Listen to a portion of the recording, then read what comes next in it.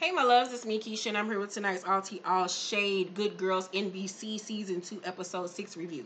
So, we start off tonight's episode with Dean at home trying to be Mr. Mom, but he is failing miserably at it. Beth is preparing to go to the dealership. She kisses the kids goodbye, and when she gets to the dealership, our boyfriend, Rio, is there waiting on her. He tells her that he has cars coming in from up north that he needs her to deliver one of them to him.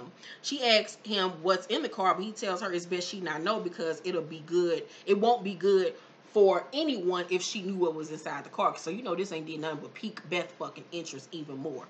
So the cars arrive and she checks the trunk to see that it's empty. So she like, what the fuck? And tries to bribe Sadie with the dog to get her to come back home and not be mad at her anymore. We find out that Sadie has been staying with Nancy and doesn't know when she'll be back. Do you know that the character that plays Sadie is actually a little boy in real life? So Sadie is unwilling to forgive her mother for, cheating with her father and breaking Nancy's heart. Ruby and Ann are in the parking lot waiting on Beth to pull up. She does in one of the cars that Rio asks her to bring him. So she gets out and she places the key on top of the front tire. And then hops in the car with the girls. They ask her what's in the cars, and she says nothing, and she tore each of them apart, but she didn't find anything.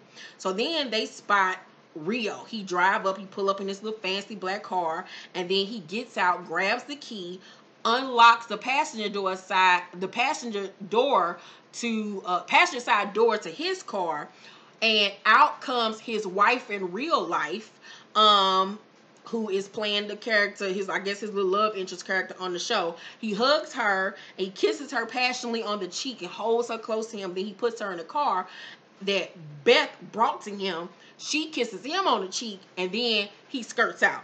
Child, me and Beth damn near had a heart attack.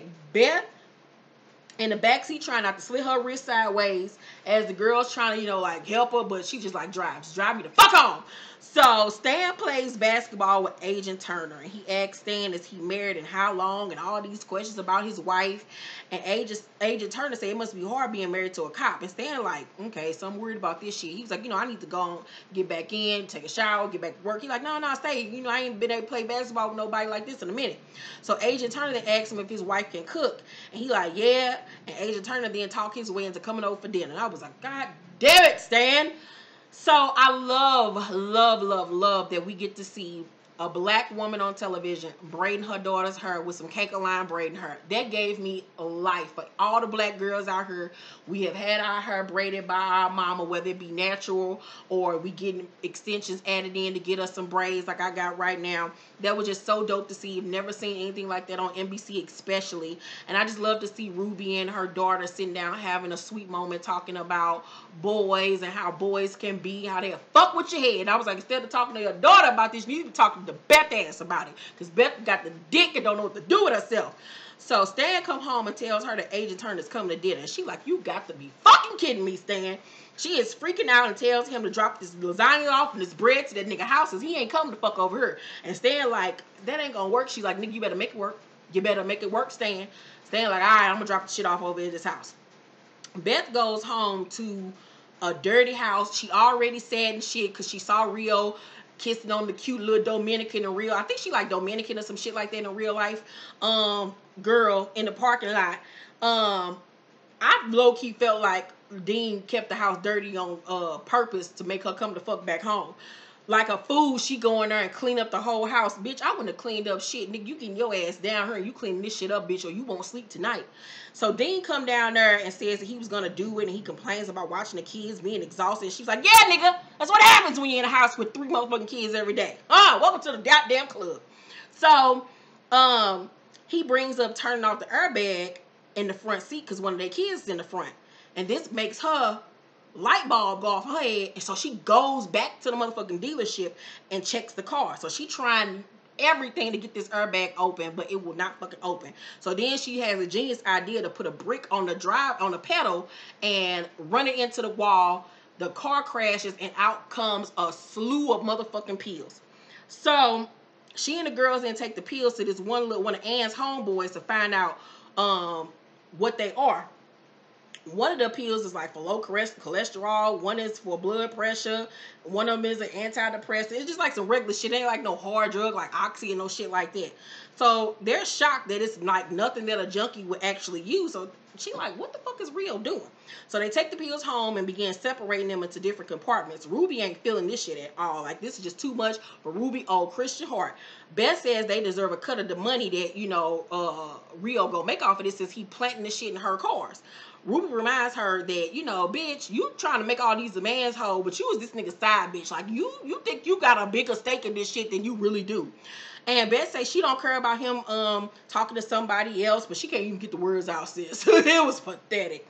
And at this point, I'm realizing she's doing this to boss up, but she's also doing it to get him back for hurting her, because sis is in the bag. Like, she's in her bag. She's in her feelings. And I would be too behind that Latin dick. So Beth say he's making money off our backs. We're going to take every pill from every car and bleed him dry. And Ruby say, then he gonna shoot us in the fucking face. And Beth say, no, he won't. I was like, Beth, you real sure about this nigga? Because I feel like low key one day he is gonna shoot your ass. It might not be a fatal wound, but it's gonna have you walking on your pinky toe. So the next day, Beth takes Darren to work and asks one of the mechanics to show him how to open up the airbags. They get all the pills and continue to separate them into different compartments. And it's just so many pills. It's fucking crazy. Like, it's just stacks on stacks and stacks, stacks of pills.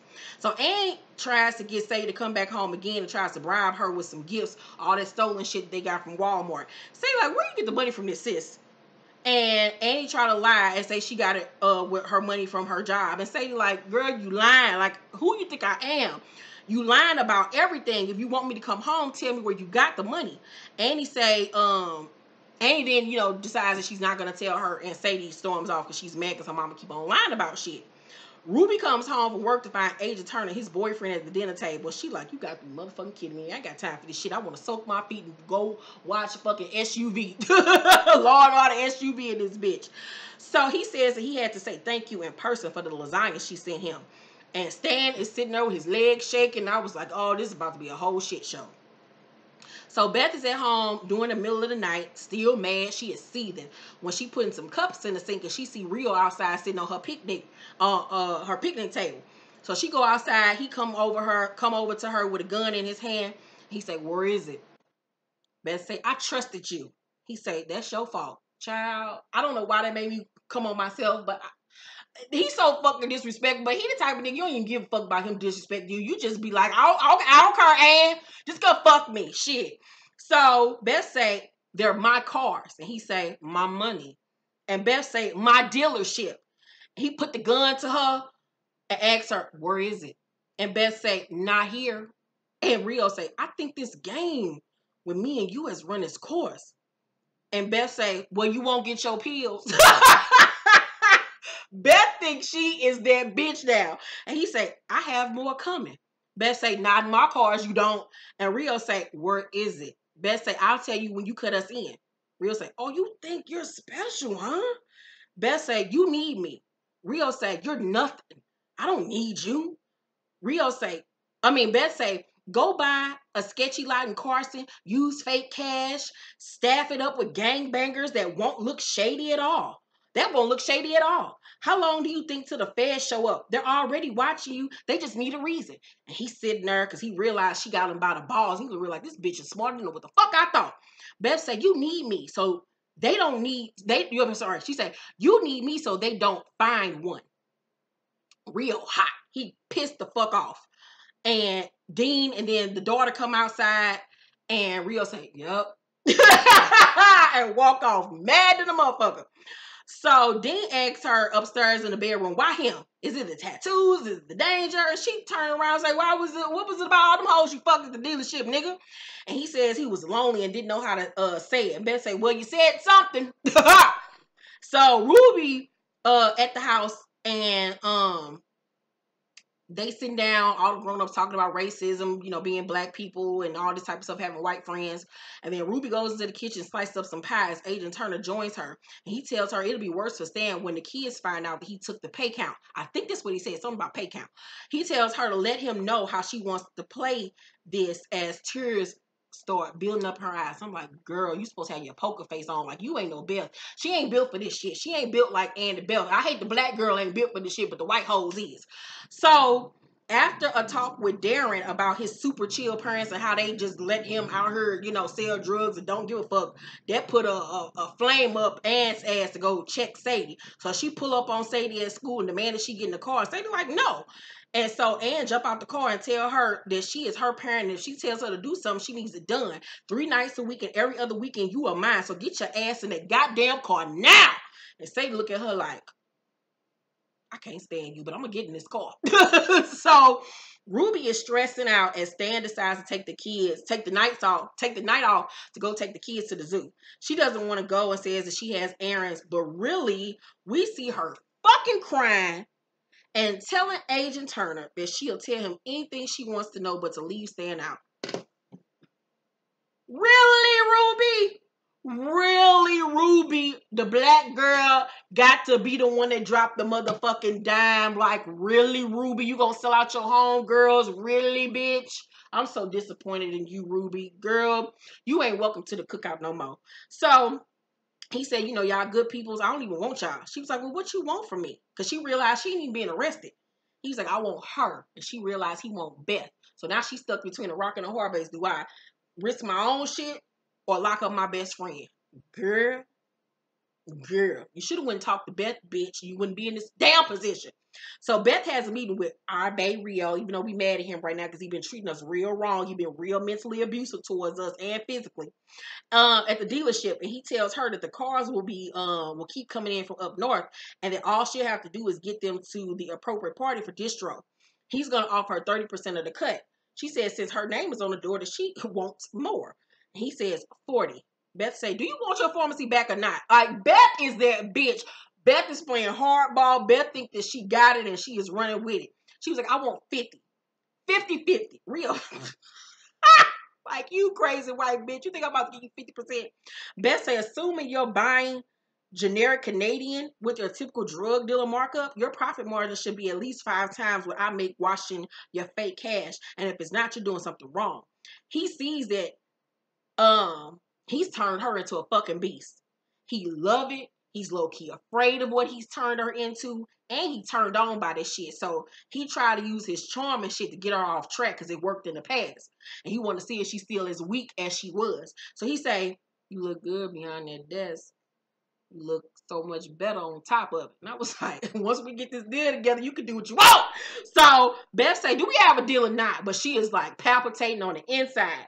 He say, where is it? Like his whole demeanor changed that quick. He went from seductress to psychopath. So she say she put in the storage unit. He like, this bitch using my tricks against me. And she say, oh, and by the way, I would have took 40%. He just look at her like, all right, Beth. So Beth goes home to find a clean house. Dean come downstairs and she tells him to take off his pants. He's like, for real? Right here? Right now? And it looked like she still had on the same dress. She had on the same dress that she fucked Rio in that night. So she go over to the sink, trying to relive that moment, bitch, and pull up her dress and pull down her panties. And he come over and try to kiss on her as he fucking her. He all into it. She's like, I don't want all that. Just put your dick in me. Shit, just fuck me. Shit, I ain't trying to do all that extra shit. Nah, gone. So he realizing at this point, damn, she don't really want me. She want him. She love that nigga. So the next day, he goes to his son's karate practice and talks to his son's coach and try to find out, you know, if he's ever killed people because he was like some type of mercenary or some shit like that. And the man just laughing like, what you talking about? But he keep on pressing the issue. So him and Dean just looking at each other like, you about to pay me to kill somebody? So I was like, oh shit. Now this nigga about to have a hit put out on Rio, which is the dumbest thing that he could ever do. I feel like by the end of this season, Dean gonna get killed at the end of the season. I feel like where they're going with this storyline is that where Beth is going to really rise up this food chain when it comes to this criminal life. I feel like her and Rio are going to end up falling in love with one another, but it's gonna be so much shit with him. It's gonna be so much shit that's gonna come along with him. I told y'all that Rio has somebody. If Rio does not have a main chick, then what he does, he uses his charm to have women do shit for him. But it's gonna be so much shit that comes along with him. I say if they get renewed and they continue to get renewed, I say by season 5, Rio's gonna get killed off. And she's going to take his place in the organization because he's going to be able to taught her everything that she needs to know. He's going to groom her into a fucking mini-me. And they're going to have an epic-ass love story that's going to be one for the ages. I can't wait to see how this shit goes. Tell all your family and friends to watch this show because I do not want it to get fucking canceled. I love Good Girls. I can't wait to see what's going to happen next week. Beth Gear to get her child snatched because she thinks she fucking Tony Montana, some shit she is in over her head. I cannot believe once again that Ruby is the snitch. Like, oh God, like I'm just so mad at everybody. Make sure to thumbs up this video, like and subscribe, and hit that notification bell button. I will see you guys on the next video. Bye.